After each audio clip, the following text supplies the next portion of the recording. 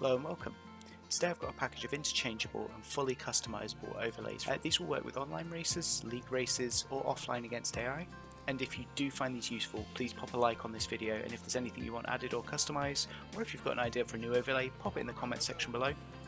Also, all the links for what you'll need to run these are in the description now, so feel free to download those at any point.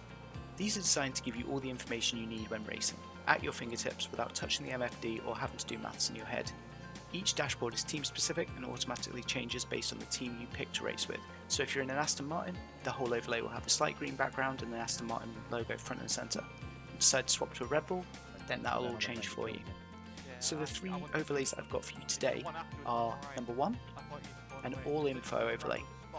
This contains all the information you need when racing, such as tyre wear, tyre temps, the weather for the session, your expected pit lap, previous pit lap, and so much more. The second one is a safety car dashboard that only appears when a safety car or VSC is triggered, allowing you to quickly see how many laps on each tyre will last, so if you pit, you know that you'll make it to the end of the race. Or you can look at it and say, right, those hards are going to do 20 laps, but I think I can be faster on the mediums. They can do 17, but there's 18 laps to go. I think I can make that. Saves you not having to know all of this, and that's for every track in the game, and it automatically loads those up for you.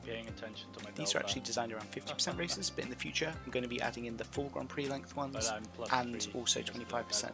But for now, when you're using them, you can easily double the number or half it for your desired race length.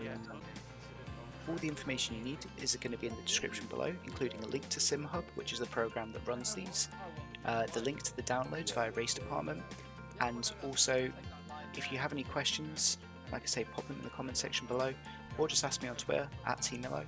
That's also going to be in the description. I'm also going to add in a link there of a how to use Simhub video from another YouTuber, which I found quite useful when I first got started. So hopefully that answers everything, and I hope you enjoy.